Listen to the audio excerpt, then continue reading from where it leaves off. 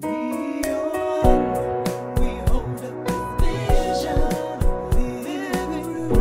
hugs, everyone, and welcome to Pass the Mic. Today, I have the pleasure of being with a very special man, a funky, get down with it man, a soul man. You know what I'm talking about. I want you all to say hello to James and Antunez. Hey! Thanks so much for having me today. This is a treat. You know, I have to admit that I think that we both agree that when we first met, we found a spark. Yeah, we knew that there were some things that we hadn't, that we're going to do. So I appreciate you having me on the show, and just thanks so very much. Thank you, James. So what's our song today? Well, here's a little tune. I thought, if just to be musical, I'm working on a little ditty for church. You know, and that's a tune called "The Trouble I Have Seen." The trouble. It's probably more like "The Trouble I Have Been." But anyway, let's see if we can call it now. I'm gonna get you. Would you join me? Would you join me? Absolutely. Okay, absolutely. Here we go.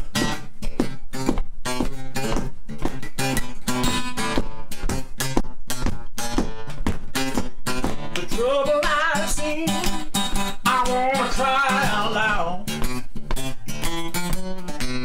Oh, the trouble I've seen, I wanna cry out loud. I need a little good news to turn this thing around. Turn it around. The love that I have known, I'm gonna change my ways. Oh, baby, the love that I've known, I'm gonna change my ways. Mercy and redemption for my ever-loving days. Mercy and redemption. Mercy and redemption. Mercy and redemption. The mercy and redemption. Mercy and redemption. Mercy and redemption. I'm gonna change my ever-loving ways. Loving way. Hey! All right, well, we got that done. A little bit of it anyway. Yeah. Well, thanks again for having me. Thank you. That's so awesome. So I'll invite you. Will you consider coming and singing with the church? I would love to. We'll put. You heard that? She's coming. She's coming. I would absolutely love to. That would be awesome. So I met James. He was doing sound, and one of the things that impressed me, we were doing Martin Luther King Ojai Day. And I thought it was so beautiful that he brought sound in for the young people to get accustomed to hearing their voice. I just thought that that was so passionate and so considerate. Most people don't take the time to do that. Well, that's kind of you to know. You know, I will say that the kids, there's a pure and honest joy in what they do because they haven't learned these filters that we all have in place. So to be assistant to their voice on such a meaningful and prominent day, and for the work of Martin Luther King, I thought it was just a win-win. So we all won that day. I think that we did. So yeah, it was really beautiful. It was really beautiful. And then, so I'm thinking I'm going to explore sound with James. And then there is this beautiful, wonderful man, this musician that I had no clue about. How long have you been playing, and what instrument? We're in his studio. There's instruments everywhere. So, well, how many? Well, second generation musician. My father's family were all musicians, and I grew up. He was a stride piano player. Although he left our home young, the artistic thing was always in my heart. Yeah. And so it was a struggle for me to find my voice at first because troublesome and divorce and all that of kids. I had to find my own musical way because Mama didn't want any part of it. But grew up in Santa Barbara and played in soul bands, top 40 bands.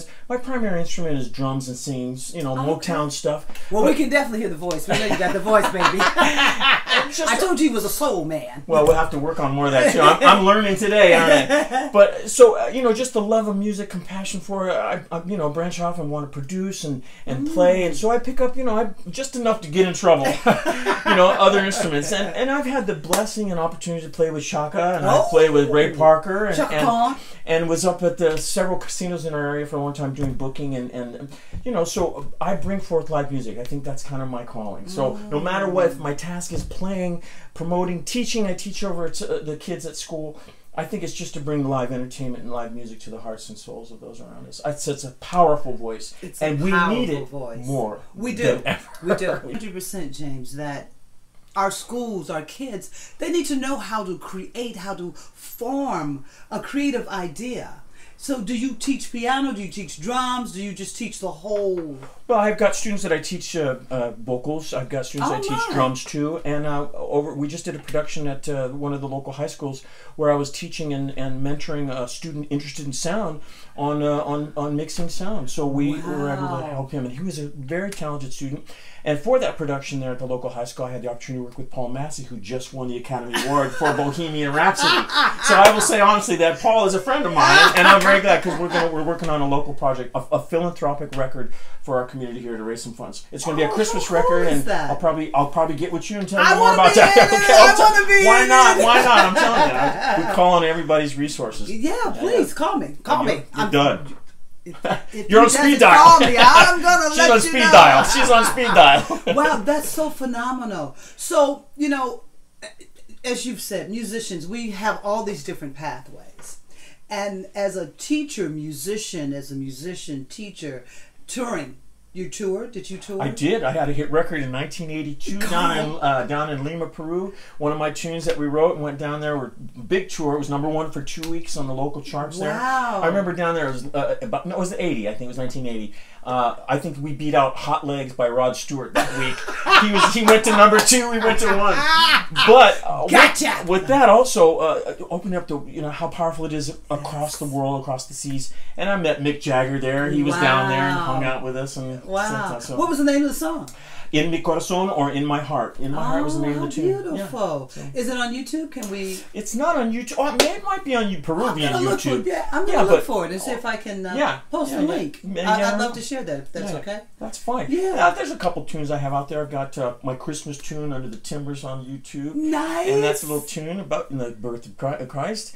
And then I've got also a tune that I wrote for my sister whose son passed away, and that's called Song for Jorden.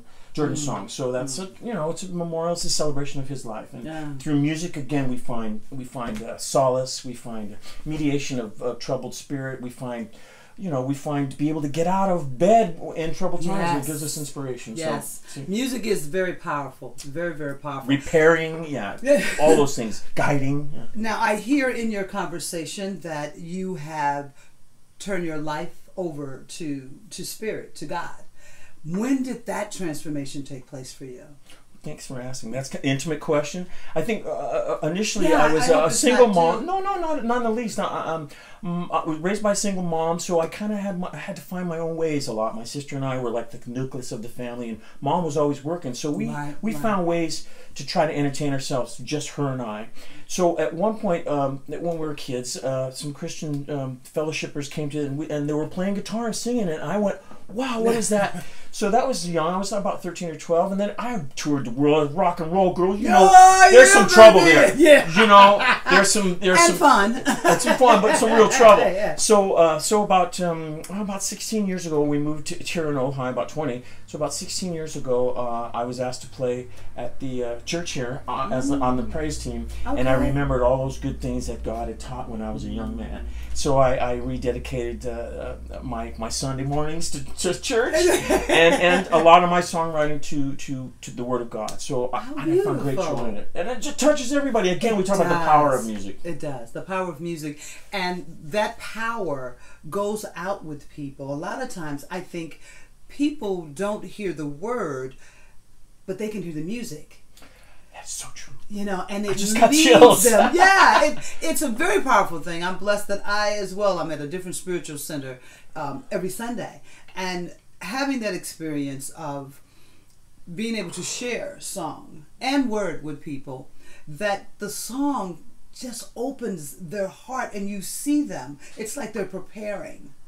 That is just so true. In metaphor, many of my mentors over at church say, that we till the ground to receive the seed with music. Yeah. And then so many times, you know, the word will stay with you. Excuse me. You know, you'll have a song stuck in your head, but it'll be the word, and that just bolsters your walk. It bolsters your spiritual identity and helps get you through the day. It definitely does. Okay, so you find yourself here in Ojai. You're part of a praise team. You have a production. I mean, we're in James's studio. It's really sweet. I got to take a picture of all of the figurines. Not silly stuff.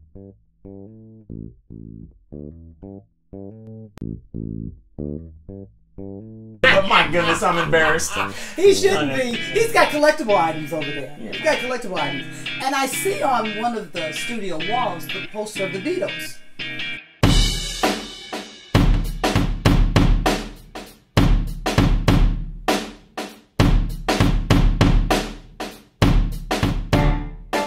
Are you a huge Beatle fan?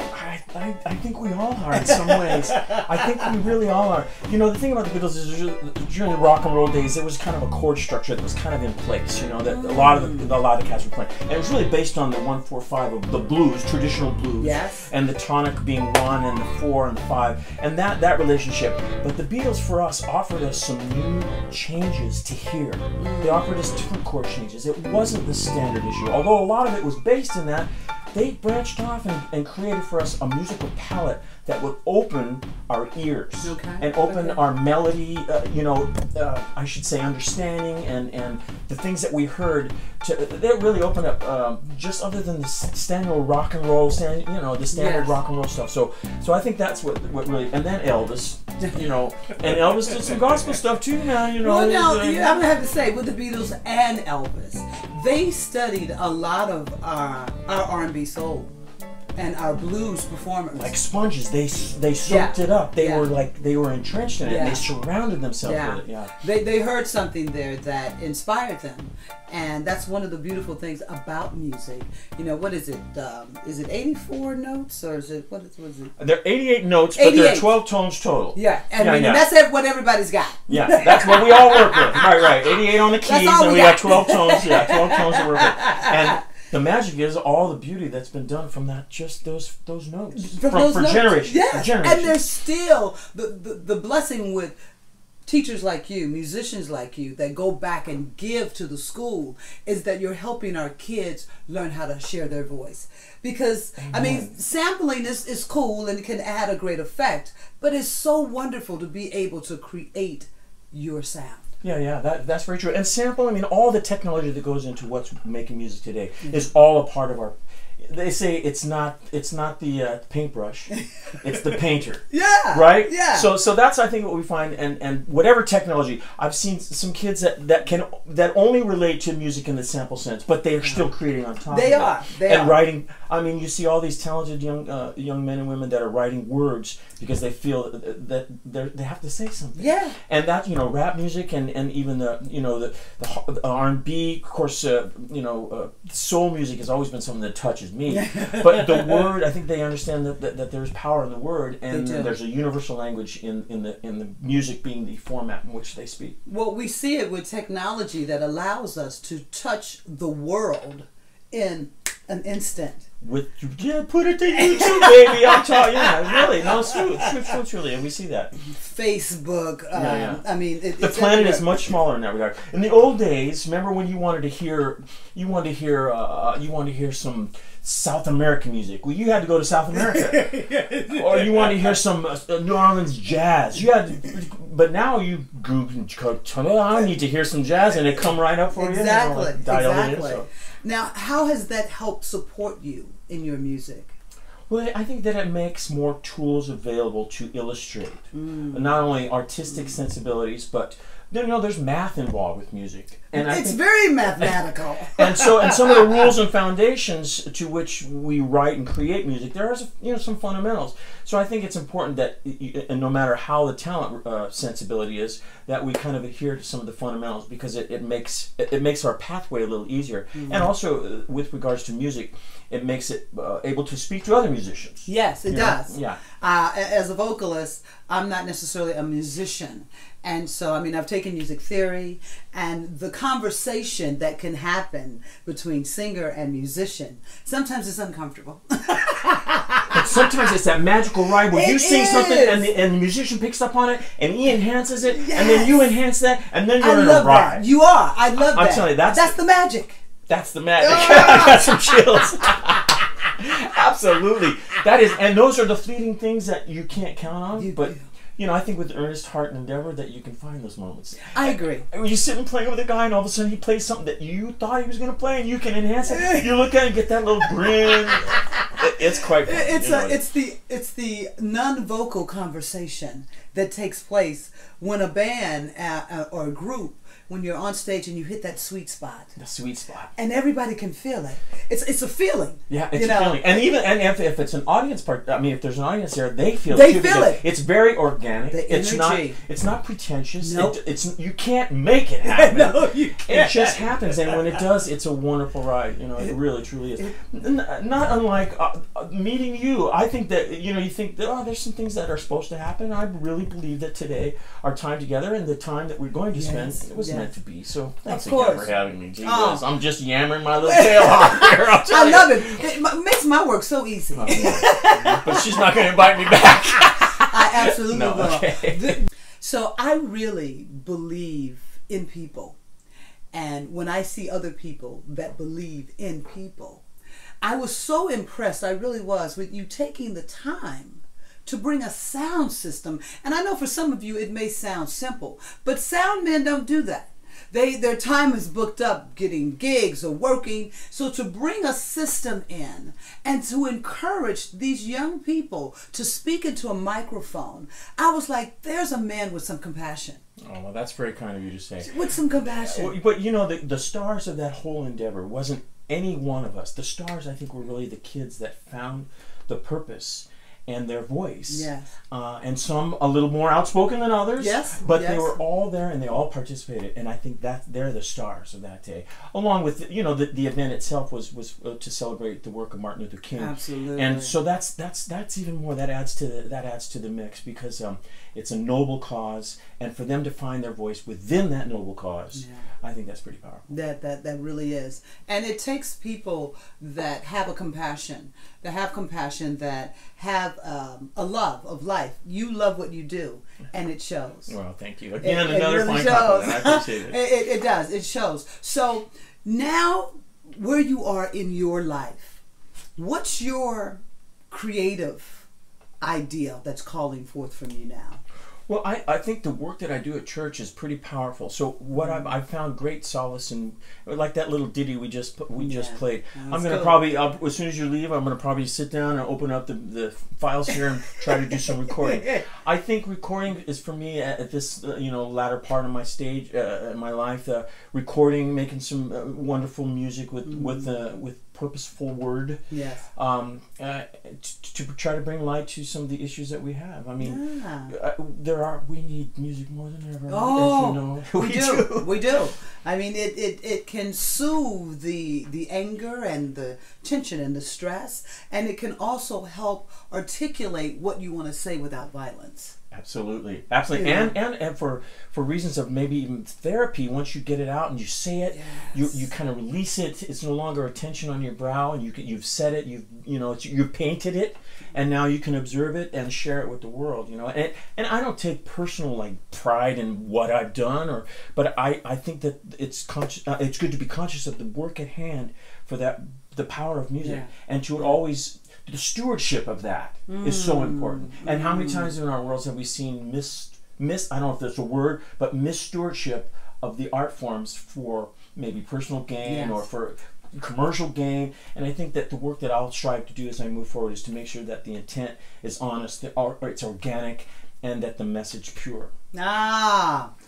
Did I say that? Yeah. I didn't say that. I don't know where it came from. I swear to God. I don't know. Wow, James. Wow. Oh, my goodness. That was phenomenal. Well, thanks.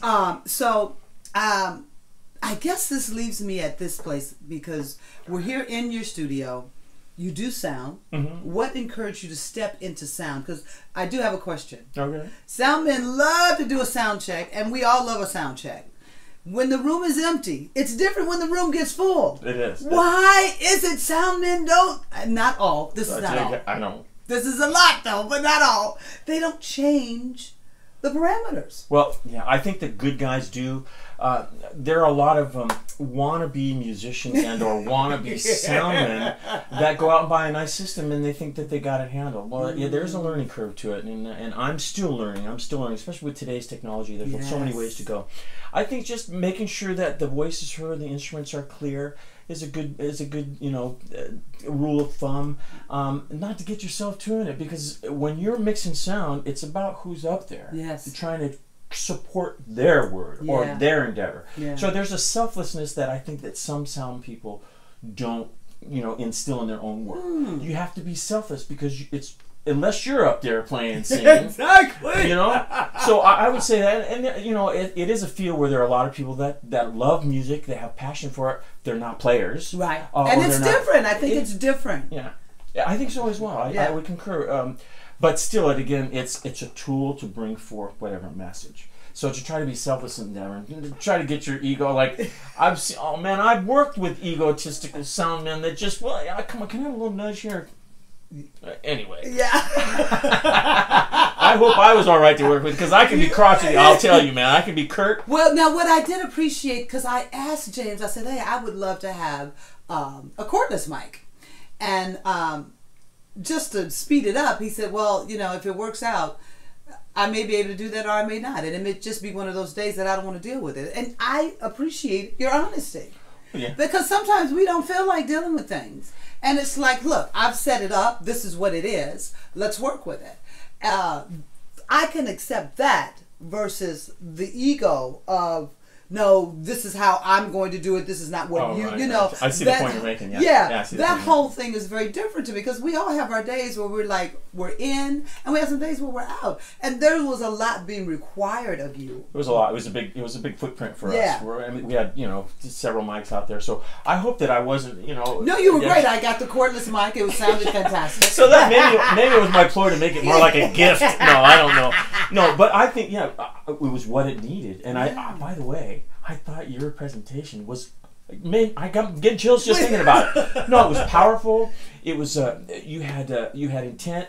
You were well spoken, and then you threw down some music, and then so I'm going, I need to know this person. I need to be with this person's project. So I from this point on and from that point on, I will throw my services at you whenever you need them. If you got a paying gig, you got an unpaying gig, whatever it is, you just make sure you call me, and I'll be able to help. I'm telling you. I love that. And then also with regard to this little musical ditty here, yes. I want to invite you back to the studio. We'll come back. We'll do some recording. I would love that. So we'll plan on that, because there's some music that has not been written yet that you and I are going to do. We can write. I'm telling you. Oh, that would be so awesome. Yeah. I'd love to write something with you. In fact, maybe for the format of another one of your shows, that we sit down with the intent not to talk about what we're you and I, but sit down and kind of show work in progress, how two people might come with creative ideas, sit down with an instrument and come up and let it document what we do, and then we can even later broadcast and work on the tune and make it available for your audience.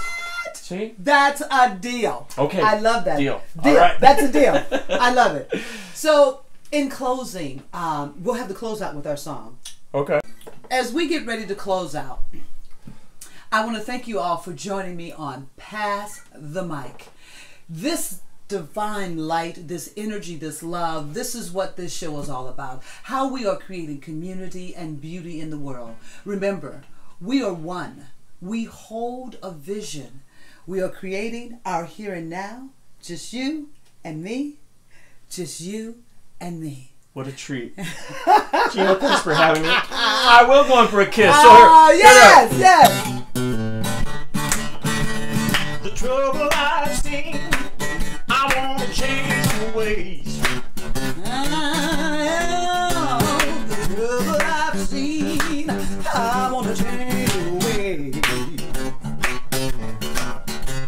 I need all those good news for the rest of my days.